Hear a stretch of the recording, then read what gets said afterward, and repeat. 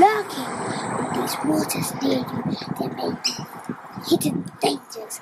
Brush past an octopus will pick up a shell, and there may be deadly consequences. So what do all these creatures have in common? Well, they all have an amazing chemical called the prototoxin, or TTX. And we're going to learn all about it to find out whether it's a poison, a venom, or a cure. What is the difference between poison and venom anyway? Simply, both are toxic chemicals, but the way they get into the body is different. Poison needs to be digested or absorbed through the skin, like so. Venoms have to be injected into the bloodstream by a bite or sting, like so.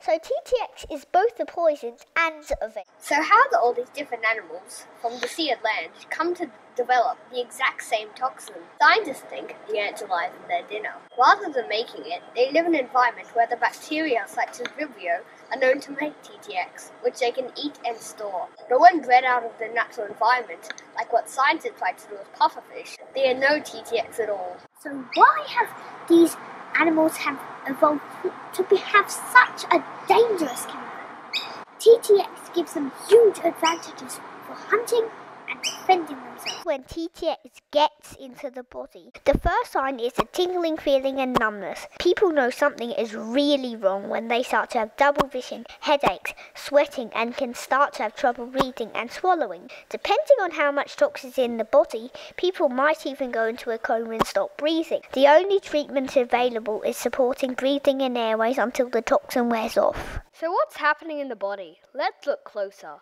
Nerve cells in the body are shutting down because of how TTX affects the energy gateways into the cell. Here is a cell, and here is the gateway or ion channel. Okay. Nah, it's a sodium channel. What's happening here is that usually the sodium will come up to the gate will open, and it can easily pass through, allowing the movement of energy within the cell. But when TTX comes along, even though it is much bigger, it seems a lot like sodium to the gate, and instead of passing through, it binds and blocks like a cork, staying in place for much longer and stopping any sodium from being able to get through. The nerve messages to breathe, feel pain, and do essential things in the body cannot get through while it is there. While the TTX does eventually let go, while there is more in the body, it will keep connecting and blocking. Isn't Spectre amazing? Here's one more final tip. As well as being a poison and a venom, TTX can also be used as a future cure, or at least a very powerful treatment against pain. So in this wonderful world, we need to remain vigilant to spot the danger and to learn about the amazing chemical and also maybe to figure out if we can use it to help others.